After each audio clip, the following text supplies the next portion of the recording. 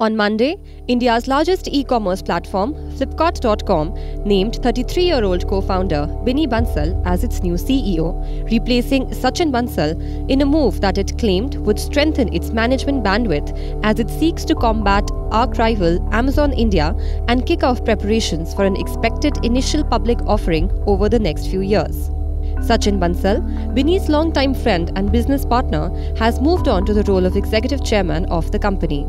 The move, which was kept a secret even from the company's senior employees, comes as a surprise, especially since Flipkart undertook a massive management restructuring less than a year ago.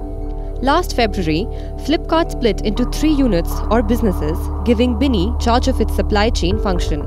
Sachin was to look at new initiatives, chiefly advertising, while its core business of online retail and marketplace would be run by Mukesh Bansal, Myntra's co-founder who joined Flipkart in May 2014 when it bought the online fashion retailer.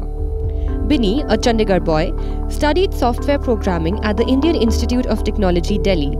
After college, he worked at research and development firm Sanofi Corp before joining Amazon as a software engineer in January 2007. Within 9 months, he quit Amazon to start Flipkart with Sachin, his college classmate and Amazon colleague. The two Bansals, who are unrelated, started Flipkart with Rs 5 lakh of their own money. While the decision to appoint Binny came as a surprise, several people who have worked with him say that he is the best candidate for Flipkart to run what has become a large, complex company with more than 33,000 employees. Binny takes over at Flipkart when it is potentially facing its toughest test, even for a company that is all too familiar with volatility and adverse market conditions. Flipkart is engaged in a high-stake market news share war with the local unit of Amazon.com Inc. and Snapdeal, the outcome of which will help shape the future of India's entire startup ecosystem.